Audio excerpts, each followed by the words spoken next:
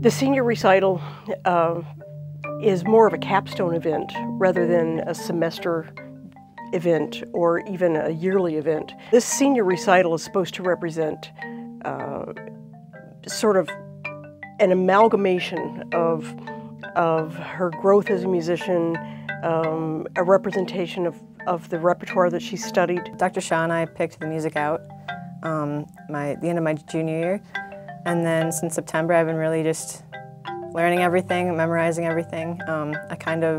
Before the school year even started, I kind of made a calendar and planned out, okay, I learned this piece by January, I'll start this piece in February. It's a little easier, I'll start this then. So just planning that, and then now just getting the final touches, so like food, that's the most important part, food after the recital, getting someone to record it, and just getting the stage crew together.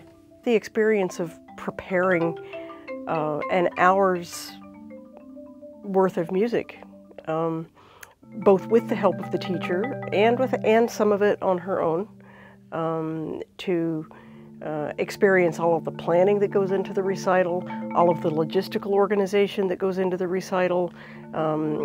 She's doing several pieces with other players, so organizing those rehearsals and working with those players to bring the piece to full fruition. And it's a great experience on a number of levels.